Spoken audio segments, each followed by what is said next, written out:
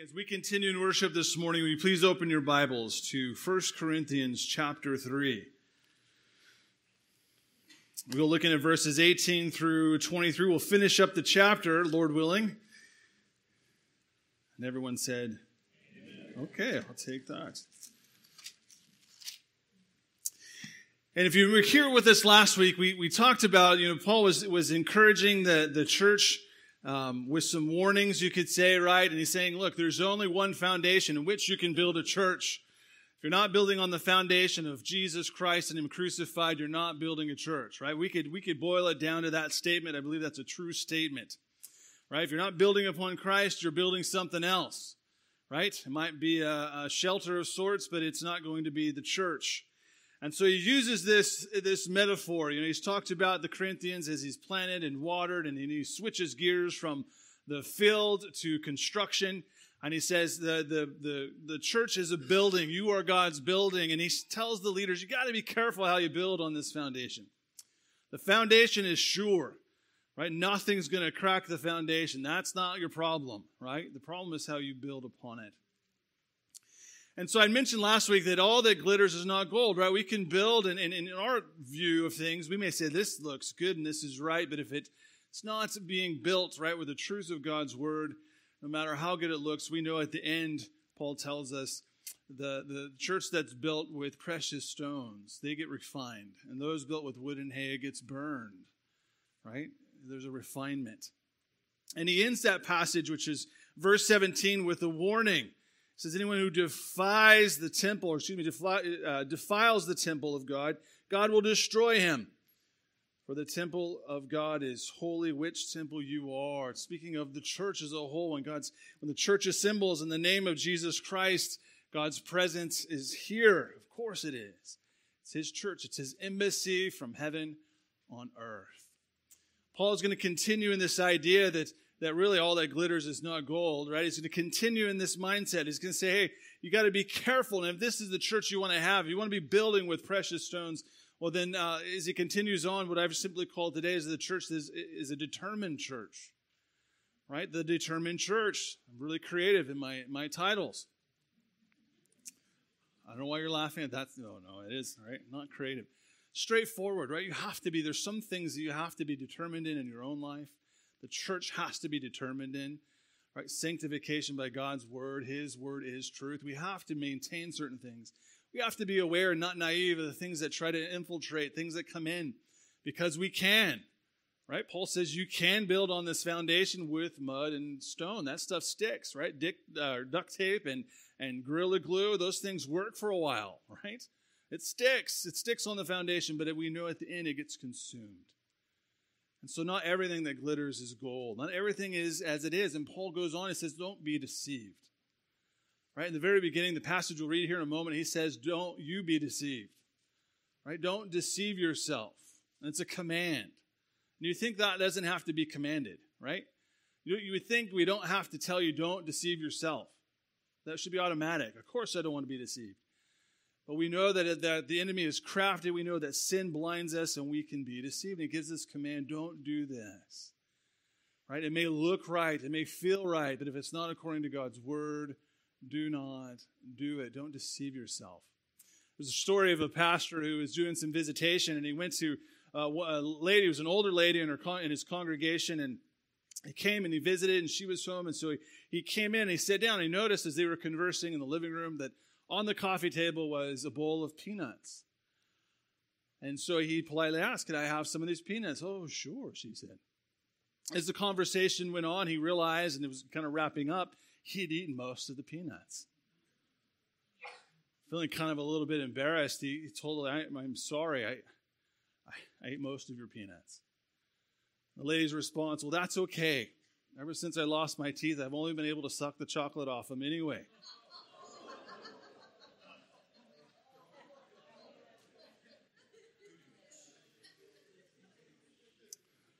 Because those peanuts are there and the peanuts look good doesn't mean we should be eating them, doesn't it?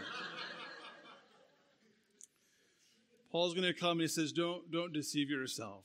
Some things in church life are going to look good. Some things in your own life, they're going to look good. And he's going to say, don't. Don't deceive yourself. You have to be determined unto yourself. Right? The church that's going to build on this foundation with precious stones. It's going to build with gold and silver. Church is going to be this. Church is going to do this with the Great Commission as their forefront, with their fix upon it. This church is going to be led by the Word of God. That's what he's saying. He's speaking to the leaders, don't be deceived. Don't be deceived. So here's the passage. 1 Corinthians chapter 3, verses 18 through 23. He says, let no one deceive himself. If anyone among you seems to be wise in this age, let him become a fool, that he may become wise. For the wisdom of this world is foolishness with God. For it is written, he catches the wise in their own craftiness. And again, the Lord knows the thoughts of the wise, that they are futile. Paul's conclusion, therefore, let no one boast in men, for all things are yours, whether Paul or Apollos or Cephas or the world or life or death or things present or things to come. All are yours, and you are Christ's, and Christ is God's. Let me pray. Father, once again, we come to you, and Lord, in humility and in reverence, we ask, God, that your Holy Spirit would be with us, that you would open our eyes to your truth and teach us, Lord, from your word. Let us grab hold of this. Let us be dedicated and fervent, Lord, in our walk and our pursuit after you, that you would be glorified and that you would be at work in the good work you've begun and refining us. And I ask, Lord, as always, take me out of the way, that every thought and life fixed upon you, and I pray this in Jesus' name. Amen. So as I mentioned last week, this is the building of the church is this ongoing process. Of course, throughout history, there are many who are going to come and build upon it. Many are going to retire. Many are going to go on in glory. And there'll be others who will come in their place. The church is an ongoing process. Paul is saying, look, God has blessed my planting.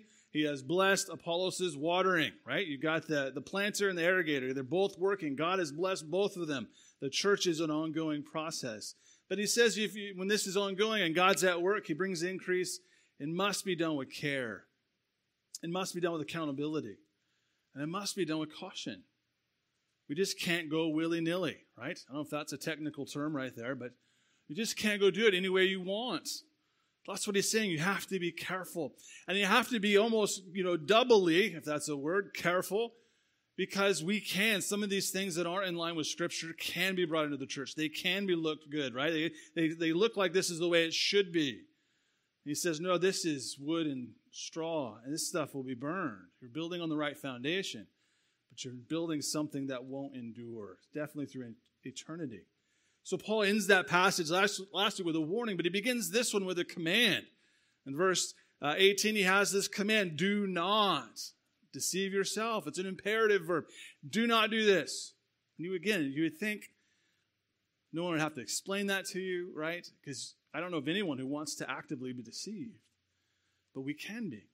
And especially leaders within the church. So he begins with a warning. The ending of that verse going into this one, we see the imperative, the command, and we have this idea the church is at a crossroads. We know, Paul, you've told us how to build a church. We got to do it this way. The leaders have got to be true to God's word. Doesn't mean we're perfect. No one is. We're saints and sinners, but we keep pressing in to God's word. We continue to submit ourselves to his authority. So how do we go about that? If we're going to see activity, right? God is saying, and Paul has been telling us, there is activity on Paul's part. There's activity on Apollos' part, but God is the fulfillment. God is the one who fulfills. He brings the increase. And I believe a church that is determined to build upon, your life to build upon God's word, you have to realize that there is an activity on your part. And we trust the Lord to fulfill it. We trust him to guide us by his Holy Spirit. And going into this, I just simply said, looking at this as the church, as you being a member of the church, this speaks to each and every one of us. And my first point simply is this: we must be determined to evaluate ourselves. We must be determined to evaluate ourselves. And why is that? Because here is the command, right? Let no one deceive himself. If we can be deceived, then we better be aware of it. He says, if anyone among you seems to be wise in this age, let him become a fool, that he may become wise. That seems completely upside down, doesn't it? But here Paul confronts the problem, the danger of self-delusion. That's what he's saying. Look, you have some folks in your church, Corinthians, who are not teaching the Word of God. They're creating division. They're not ending division. They're spurring it on. This is the ongoing battle with the flesh. This feels right. This is what we should be doing. But he says this is the word, right? To deceive, which simply means to cause someone, or in this case, the Corinthians themselves, this today would be us, to cause ourselves to have misleading views concerning the truth.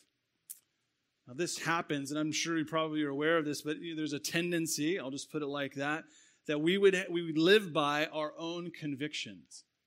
We set our own standards, right? At the end of the day, if I've met my standard, I'm pretty good.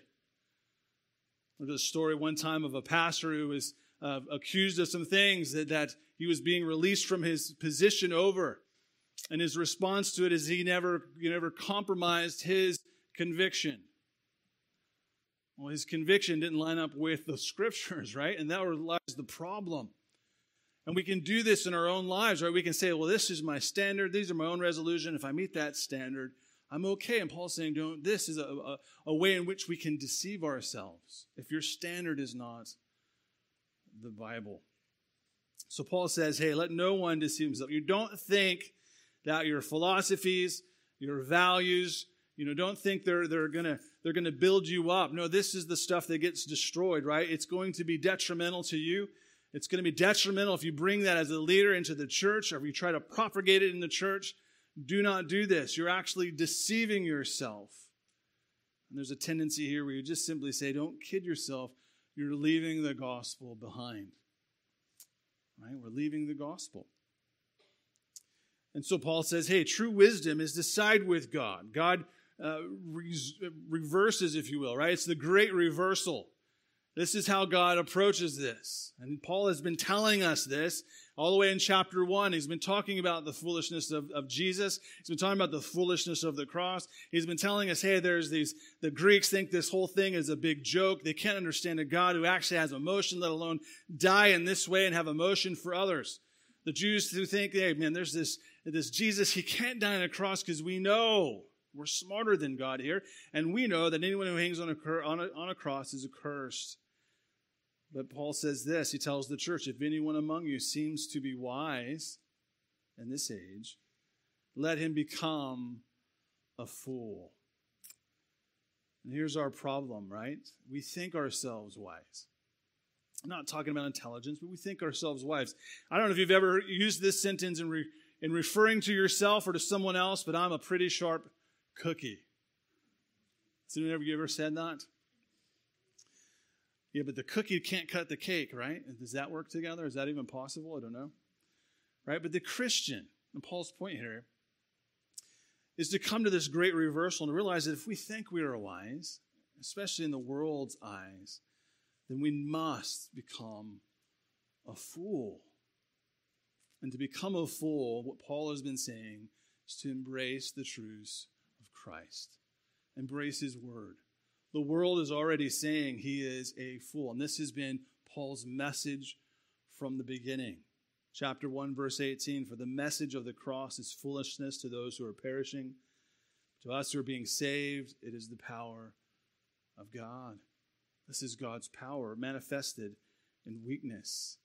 But we preach Christ, him crucified, to the Jews a stumbling block, to the Greeks foolishness. Chapter 1, verse 23. Can you imagine if the Corinthians and the church today was preoccupied with this? Coming to and saying, look, I realize I can be deceived. Paul puts this in imperative mood, meaning that we can deceive ourselves. We can create our own standard. We can say, well, I'm pretty good. Or at least we could say, I'm not as bad as that guy. All right? Some of us, we've done that. And Paul's saying, when you do this, you're deceiving yourself. Come, bring your life, compare it to Scripture. And too often we think, well, I don't want to do that because it exposes too much. Well, that's the good. That's the gold. That's the stuff that's refined. Those are the good things that grow in our life. Can you imagine if we were preoccupied with this thought? Instead of trying to be wise in this world, but to come and say, you know what, the world has nothing for me. I would rather become a fool, cling to the cross of Christ. Let him be my Savior. The world say what it wants to say. It's done it before, it'll do it again. But I want to be marked with Jesus. A church that wants to be built upon this solid foundation with precious stones is a church that's going to be called foolish. That's what he's saying, by the world. The cross is the great reversal. Jesus said something very similar. He said, he who finds his life will lose it. He who loses his life for my sake will find it. See the great reversal. Matthew 10:39. And Mark 10:31, he says, but many who are first will be last, and the last first. So why is this such a struggle? The answer for the Corinthians, the answer for us today is pride. See, in their society, to come out and say this is who it is, especially with the Greeks and those of the noble of society who are saying this whole thing is foolishness. For them to come out and say, you know what, I'm a follower of Jesus. I actually believe this Jesus died upon a cross. He paid for my sins. And those in the society would say, you're one foolish cookie, right? You're a foolish joke. It's going to cost you. And the Greeks knew this, right? The Corinthians knew this. It's going to cost them social status. That was something that they had to work through. You and I are going to have to work through the same thing. It's ever growing. The attack upon Christianity will ever be growing. The pressure is always going to be there. The Bible never gives us, where I just thought of this other sentence. I just now dawned on me. I did a few of these in here. You know, the sentence, I want my cake and eat it too. I think I'm craving desserts. It dawned on me. You know, the sentence, I want my cake and eat it too, right? We know that sentence. The Bible never gives you that option. So we want Christianity. We like the feel of this. We like these things. I got my get out of jail card and I've got my get out of hell card or whatever you want to call it. But yet I'm going to set my own standard, my own way. I'm going to live my own way because you know what? I mean, at the end of the day, it's all about love. He loves me. It's all good. Well, Paul would say, if you know Christ as your Savior, absolutely, he loves you and absolutely you are saved. He doesn't give you salvation in which you can live any way you want. And he says you can be actively deceived. Your leaders can be actively deceived. You must come and be determined to say, well, if I can be deceived, what are some corrections I need to make? So in my notes here, I don't know if I put it in your notes or not, but I just simply said a few things we need to do is to stop lying to ourselves. At some point in your journey, if you're determined to say, you know what, I'm going to be a true follower of Christ, well, then if I know that I can be deceived, well, then stop lying to yourself. That may sound harsh, but I kind of marvel at the idea that Paul had to write this in a command, in an imperative mood. Let no one deceive himself. Stop lying to yourself. Stop denying ungodliness and pursue it. Second thing I see is we must stop comparing ourselves to others. This is where social media plays a big part. At least I'm not like that person. I'm not as bad as that person. We used to have a joke at Bible college. Another fellow student named Gabe, and we did this with anyone, of course, but we used to always say, Gabe, if you die before me and I find out you're in heaven, I'm going to claim you. Lord, you got to let me in because you let Gabe in, right? That was our joke. It was our Achilles heel. If you get in there before me, I'm going to say you let Tyson in, right? Like, fair enough, as long as I'm in there. It doesn't work that way. Each and every one of us has to know Christ. And we have this tendency to compare ourselves. We look at social media and go, well, man, I'm doing this or not doing that. We have to simply stop comparing. You have to be determined to go, you know what, who am I in Jesus? How important is Christ's word to me? And the last thing here is simply start applying the Bible to our lives. This is not meant to discourage anyone. Right? Sometimes we come and we do these hard things. We go, oh man, this is tough. But it's good for you. Sometimes acknowledging sin is the first step. You know what? I've been in denial. I've been deceived. I've been craving the world attention. I've been following the world. And Paul is calling the leaders. He's calling this church saying, look, if you're wise in the world's eyes, you're most likely not wise in God's eyes. Whose eyes do you want to be wise in? What is the standard you're actually seeking after? Follow, right? Jesus. Grab hold of that cross. Deny yourself. Follow him. Follow him. Start applying the Bible to your life. This is where the gold and the precious stones are built. They are refined by the fire. They're not burnt. As Paul is dealing with this, he goes on to expand this idea, right, a little bit, of saying, look, you have to be determined. If you're in a church that's going to grow on the solid foundation, right, and be a light in a dark community, you have to be willing. You got to be determined to be willing to challenge yourself, right? Look upon yourself, assess yourself. But he goes on and says, not only is it just you, right? Because all of us feel that. Hopefully this morning, every single one of us is going, oh, yeah, I need to work on that. Guess what? Your pastor, I need to work on that. But the second thing, he expands this in verses 19 through 20, which simply says we must be determined as a church body to challenge world influence. He says in these verses, for the wisdom of the world is foolishness with God. Straight and fair, we get it. He says, for it is written, he's referencing the Old Testament, a consistent thought through the Bible. For he, speaking of God, catches the wise in their own craftiness. And again, the Lord knows the thoughts of the wise, that they are futile. Right? We're not going to fool the Lord on anything. He knows our hearts. He knows our motives. And we live in a world today, and the world thinks it's wise. They speak with authority. Right? We know better. You Christians, man, if we just had you guys gone, everything would be better. Such profound wisdom. I don't think that statement shocks anyone, right? The world thinks it's wise, yet here God judges the wisdom of the world in foolishness. So what are some contrasts? What are some things that help us see? What is the world actually saying that we would say, hey, what does the Bible say opposite to? The first one I have down here is the world loves power and prestige. Loves power and prestige, right? But the contrast, God displays himself in complete weakness. His Son, our Savior, died upon that cursed tree. And yet that moment in history overcomes all of the world's strength. That's a reversal, isn't it? The world loves power and prestige, but God has demonstrated in the cross simple weakness. And yet it's the power to overcome. The world longs after strong leaders.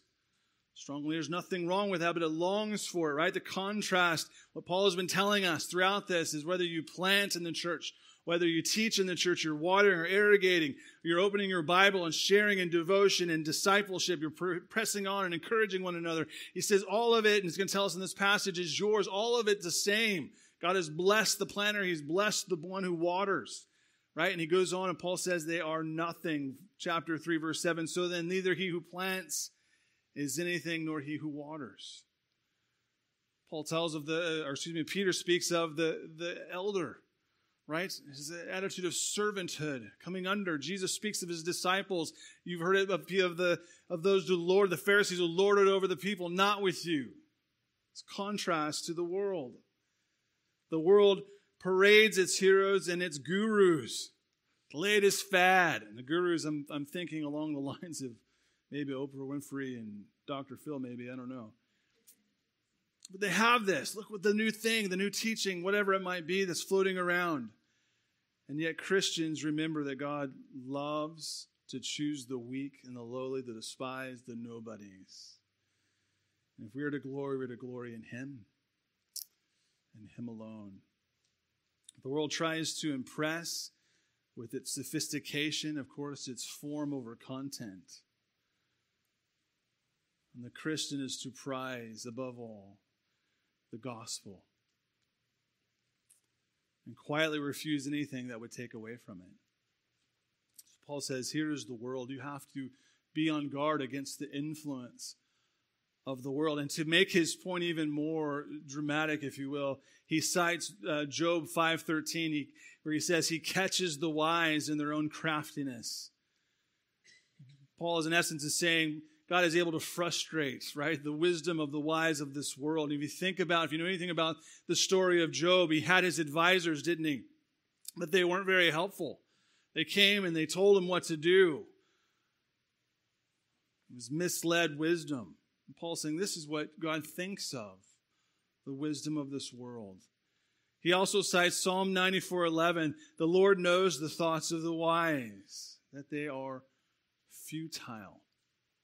It's interesting, if you go to Psalms 94, verse 11, the word there for wise is man, and here Paul just simply lumps them all together.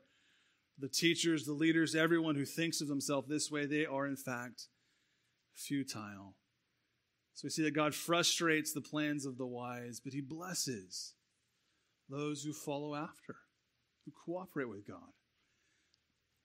And there's great benefits to those who know God, who follow after him, who are aware of the influence of the world, and say, I'd rather have the gospel and be counted among God's children than be counted among the world.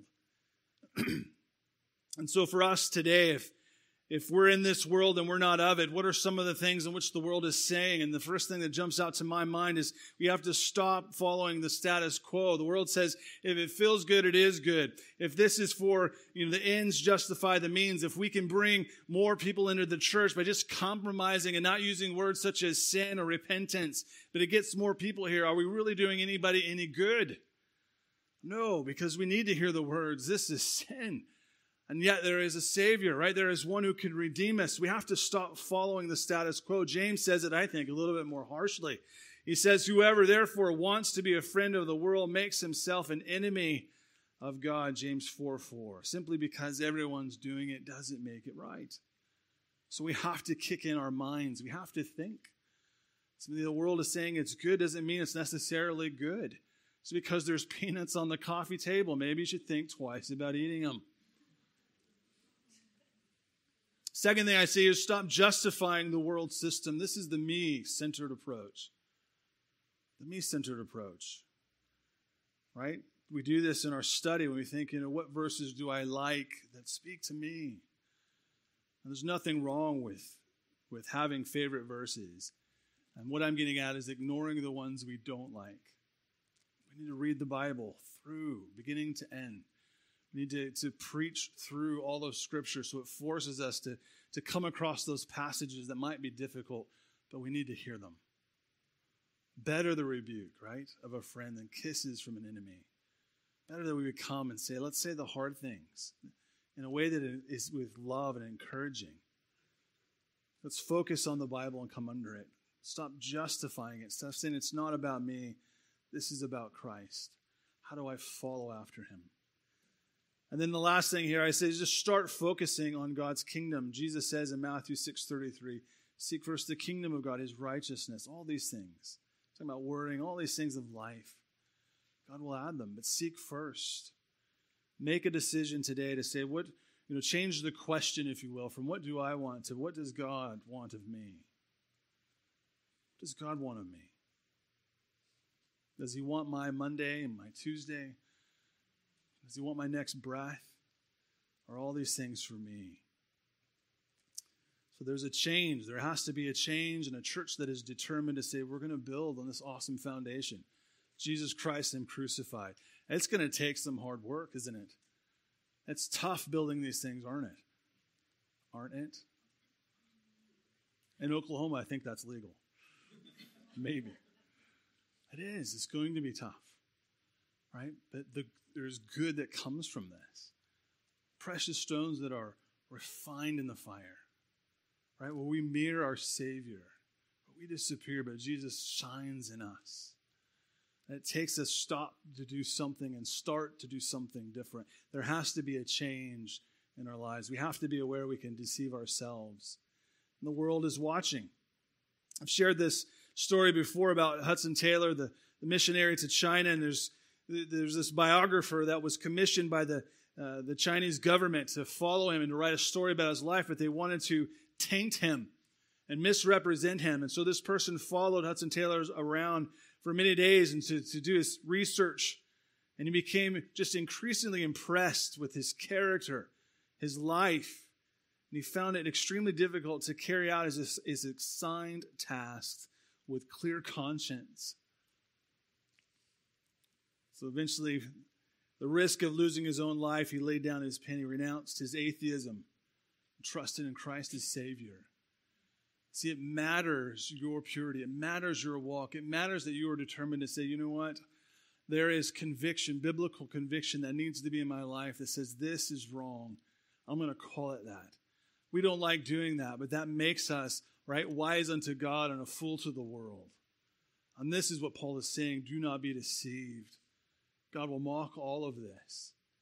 God is greater. His Son has overcome this world that you live in. Don't allow its influence to come. Be determined to keep at bay the influence of the world. Jesus prayed for his own disciples. He didn't pray in his priestly prayer in John 17 to say, Lord, take them out. He says, no, they are here. I don't ask that you would take them out of the world, but I do ask that you would deliver them from the evil one. Well, be aware you have an evil one who seeks to lie to you, to deceive you, to tie you down, to make you and form you into something the world would want. Be aware of that. Do not be deceived. Do not be led away. Be determined to challenge these. And Paul's conclusion to this passage here is simply, it's rooted in Christ, right? If we're a church that's going to be determined to evaluate ourselves, to challenge the world's influence, and then verses 21 through 23 is be determined. Please, church, be determined to trust Christ alone. He says, therefore, let no one boast in men. Speaking to the leaders, right? Don't boast in these men. Therefore, because why? For all things are yours. Whether Paul or Apollos or Cephas or the world or life or death or things present or things to come, all are yours. And you are Christ's, and Christ is God. Right? You almost see the crescendo of this. He just exclamation points the whole thing. Right? Why should we be determined in fighting our flesh and not being deceived? Why should we be on guard against the world? Because you're in Christ. You're in Christ. And we have Jesus, and he's greater than all of this. So Paul is simply saying, stop boasting in the leader. Stop creating these divisions that's happening in the Corinthian church. Stop doing this because they're all in Christ. You have them all. And our boasting is to be glorifying, right, in Christ and him alone. This is Paul's ongoing point, where all things are yours. Whether Paul or Apollos or Cephas, the world, life, death, present, future, things to come, they're all yours. So the question we have this morning, if Paul and Apollos and Cephas, they belong to the church and they contribute to the church, what does he mean with everything else? This goes beyond people, doesn't it? It's not just our leaders anymore. Paul has almost departed the idea, yeah, you have the leaders. They're all the same. God blesses each and every one of them. They're all yours, and they're teaching because they have the same focus, the same goal, and that's to build a good church, a right church upon God's word. Then he says, and everything else is yours. I don't know about you, but I come across these passages of Scripture and I go, what does that mean? What does he mean all these other things are ours? So he lists 5 things. The first one is world. Whether the world. And we know the world tries to squeeze you into its mold, tries to tie you down and say, this is right, that is wrong. They're going to tell you because the world is wise in its own eyes. Definitely does not encourage you to soar, right, with the redeemed. He mentions life. Isn't it interesting that we have life, and I'm sure you feel this. Sometimes we cherish life so much that we forget that the Bible says life is but a vapor compared to eternity. Why do we invest so much time, right, upon this? Jesus said in Matthew 10:28, do not fear those who kill the body and cannot kill the soul. Don't worry about them. But rather fear him, meaning God, who is able to destroy both soul and body in hell. Right? Be determined to know Christ. Be determined to challenge yourself. Be determined to keep the world out. He goes on, right? And in this life, there is, of course, death, the ultimate threat. Death is escaped by nobody, and it looms on the horizon for everyone, doesn't it? It could be tomorrow. Our souls could be required of us. Make sure you know Christ.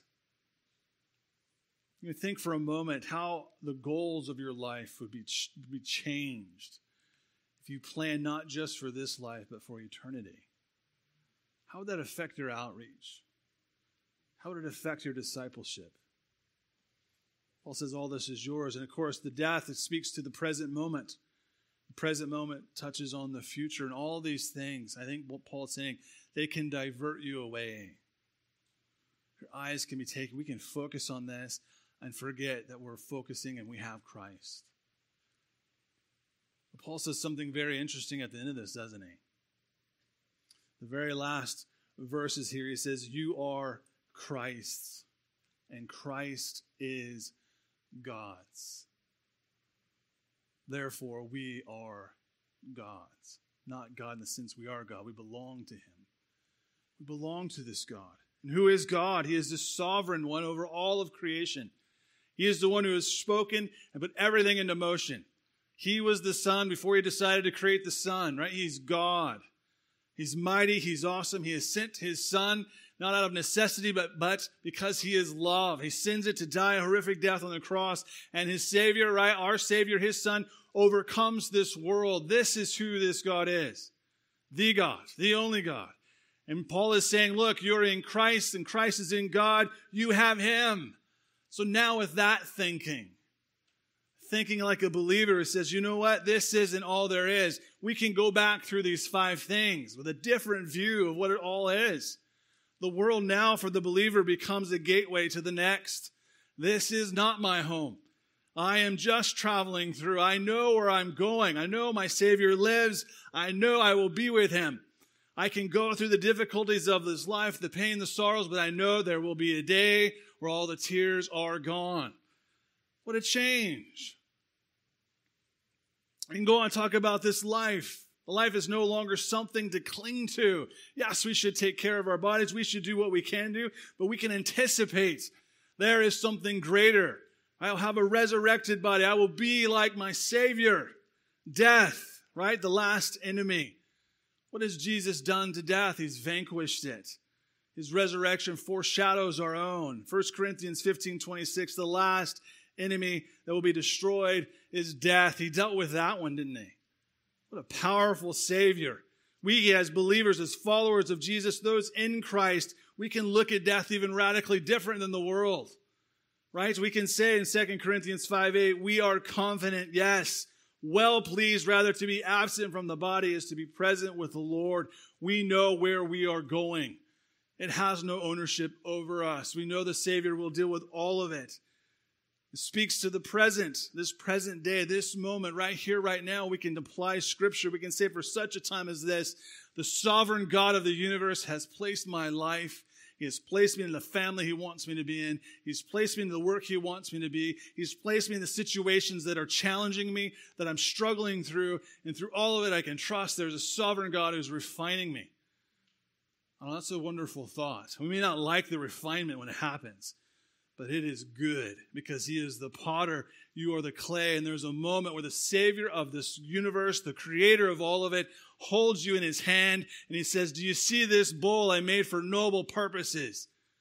Yeah, this person, he goes to Faith Community Bible Church, this one right here, just see this one. I've got a whole bunch of them here I'm working on. That's what he's doing. He's shaping and forming your life. We go through its structure, our pains of life, the struggles of life, and there's a sovereign God who is refining you because he's not absent. So the believer comes to this list, and Paul is saying, look, why are you creating divisions and factions in your church when all of this is yours? I have it all. And of course, this speaks to the future. Now, to fear it, belong to Christ. Christ belongs to me. I am in Christ. Christ belongs to God. I am in God. I have him. I have all of them, not in part, but in whole. I think it's important for us, church, to say if we're going to be one that's going to be built, right, with the right materials, we're going to build upon God's word. Jesus prays in his priestly prayer, Lord, sanctify them by your word. Your word is truth. By your truth, your word is truth. We have to be and have conviction here that we're going to teach and hold to this. So you must be determined. You in your own life. Start calling. If that's sin, call it. Repent of it. Follow after the Savior. Find accountability. If you have struggles with issues in your life, things that are bondage, things that are holding on to you, well, that's fine. Let's team you up with someone who can walk with you. Be man enough and woman enough to say, right, to go, you know what, I need help. Let me walk with someone. I think it's very, very tragic if we view our Christianity as nothing more than finding fulfillment. It's so much more. He has made you for so much more. And he has placed you sovereignly where he wants you to be, that you would be a light that would shine. Let's put our eyes back on him. Close with this quote from Spurgeon, Charles Spurgeon. My wife reads his morning and evening devotions, and she shared this with me the other day. Without knowing what I was preaching on, I thought I need to share that. I think it's out of his the morning of June 28th. He says, "Remember, therefore, it is not thy hold of Christ that saves thee, it is Christ. It is not thy joy in Christ that saves thee, it is Christ. It is not even faith in Christ, though that be the instrument. It is Christ's blood and merits. Therefore, look not so much to thy hand with which thou art grasping Christ as to Christ. Look not to thy hope, but to Jesus, the source of thy hope. Look not to thy faith, but to Jesus, the author and finisher of thy faith. We shall never find happiness by looking at our prayers, our doings, or our feelings. It is what Jesus is, not what we are, that gives rest to the soul. If we would at once overcome Satan and have peace with God, it must be by looking unto Jesus. Keep thine eyes simply on him. Let his death, his sufferings, his merits, his glories, his intercession be fresh upon thy mind. When thou wakest in the morning, look to him. When thou liest down at night, look to him. Oh, let not thy hopes or fears come between thee and Jesus. Follow hard after him, and he will never fail thee." He closes this devotion with this lyric from the hymn. "My hope is built on nothing less than Jesus' blood and righteousness. I dare not trust the sweetest frame. My life, the world, the wisdom of the world, none of it. I dare not trust the sweetest frame, but wholly lean upon Jesus' name." This is the Savior we have. This is the one who's overcome the world. This is the confidence the believer has. And we must come and say, you know what, I am determined to be part of a church that would be built with fine materials, gold and silver. I want to be a part of that. That takes coming and submitting to the authority of God's word and saying, Lord, I want to be, in the world's eyes, a fool, that I might be wise in yours. Let's pray.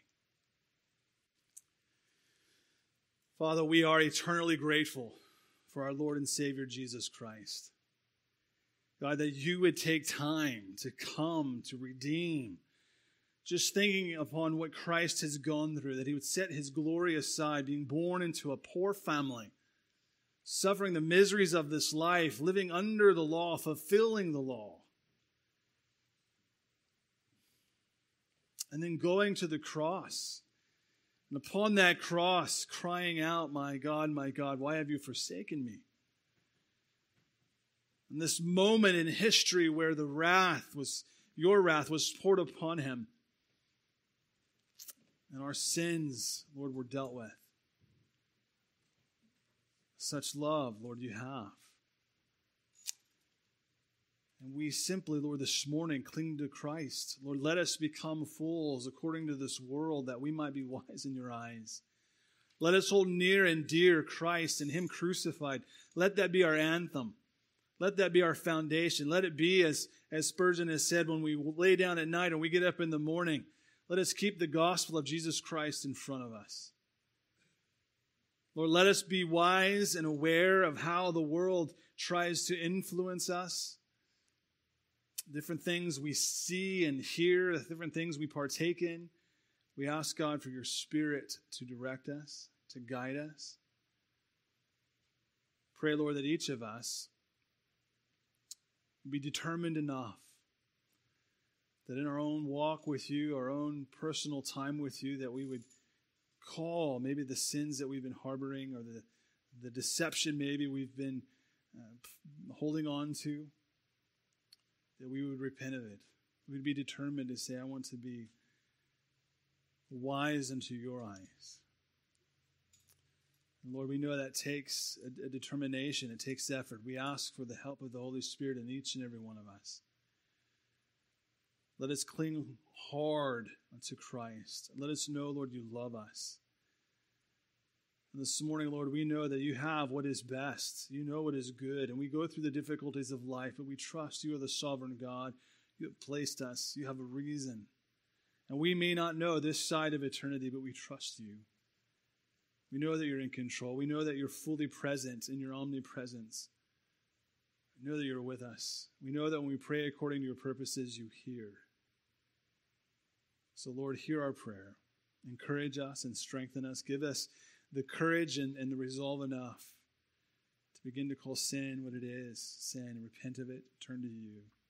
Let us be determined to go this way and grow this way. And Lord, we thank you for your ongoing grace, your mercies, new every morning. Thank you, God, for loving us. Pray that we be encouraged today, not out of guilt, Lord, unless that there's something we're holding on to that needs to be confessed, but out of a right heart and motivation, Lord, we pursue you. We ask simply, God, be glorified in us. Grow your church, Lord, upon this solid foundation. Let us be a church that is determined to pursue you and you alone. And use us, Lord, for outreach into the community. Use us, Lord, to bring not just glory to your name, but to make your name known. We trust in you. We love you. We commit all this to you. We pray your blessing upon it. We pray this in Jesus' name. Amen.